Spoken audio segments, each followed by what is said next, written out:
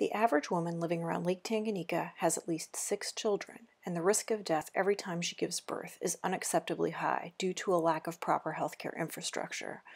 This is why, in partnership with Hivos International and local government officials, the LTFHC chose to focus our most recent project on family planning. We began in Kirundo, Tanzania by engaging the community with a festival highlighting common misperceptions about contraception through dance, theater skits, and question and answer sessions with our physicians. Over 1,000 men, women, and children braved high temperatures to participate.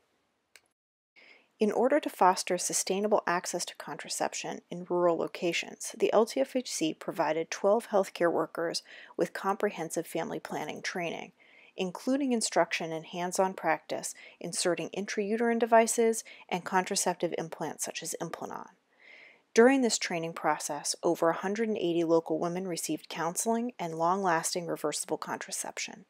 Since the outreach concluded in June 2015, these healthcare workers have already gone on to provide hundreds more women in their home communities with contraceptive counseling and implants.